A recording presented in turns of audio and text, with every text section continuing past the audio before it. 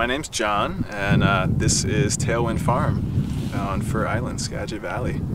Growing a lot of mixed loose leaf greens, salad mix, spinach, and we're actually at or possibly even below sea level here, but it's some of the lightest, most fertile soil around. You know, I got into this for food security reasons, just trying to grow as much food as I can and feed as many people as I can, so we can keep rocking out on a civilized tip, you know.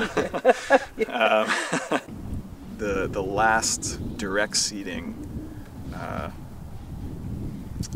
dates are August, last week of August, first week of September.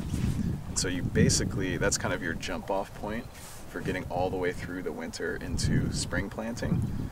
So you have to go from there, plant your entire winter supply out, and hope that you make it to April, which, you know, that's a lot of ground, and it's, depending on what you're doing, that can be an expensive gamble for a lot of people, but that's why people don't do it, you know, it's just, it's dicey.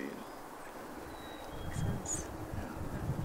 Well, thank you for your foolhardiness, your risk-taking nature, all of those things. Just gotta go for it sometimes, you know.